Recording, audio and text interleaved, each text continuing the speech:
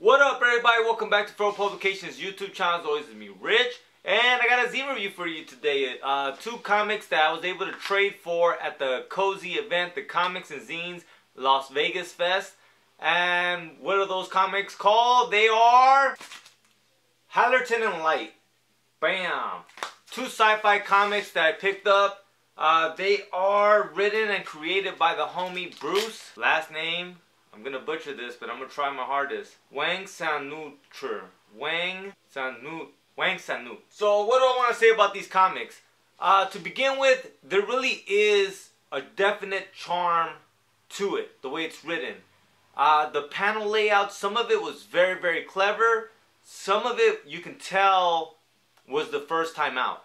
So I just wanted to kind of show what the comic looks like.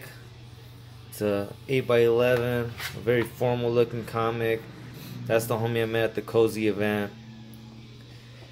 So this is really good print quality.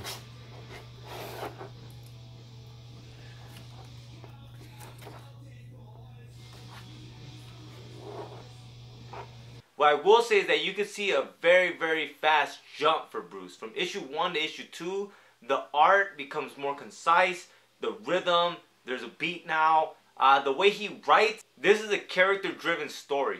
So I love the way that in issue 1, it's a one-page summary of the origin story, and then boom, you're in the fucking story, you're in the action.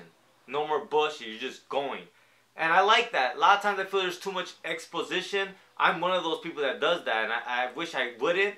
But he is able to just set up the universe in a page. That's very, very concise writing. To be able to set up the whole world universe, you don't get lost, you know what's going on, boom, one page, and then just meet the characters. If you like the characters, you will like this story. If you do not like these characters, you're not gonna like this comic. It's a character-driven story. Basically, it's very reminiscent to me of something like I guess the most known version of what I'm trying to talk about is the Fifth Element movie, or the comic books thereof, which is called Valerian, which the movie didn't do the comics justice, but the comics are very, very cool and very abstract. Obviously, the art from Valerian is on another level. The art here, like I said, it's something that is very, very the beginning of.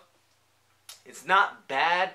It doesn't take away from the story, but definitely an elevation of that would elevate the story, just because you can tell that Bruce has a whole world in vision. And another thing that it reminds me a lot of is some of the old school Demonique comics, which I don't know if anyone's ever read those. I don't know how popular those were. I have some in my comic stash. I might pull them out one of these days just to show them off. But yeah, it reminds me a lot of like the London Knight, Demonique comics, if you guys are familiar with those. So like London Knight had Razor, and then they had, I think it was called Demonique, but it might have been Demonique, something of the sort. But yeah, it reminds me kind of those comics in a bit.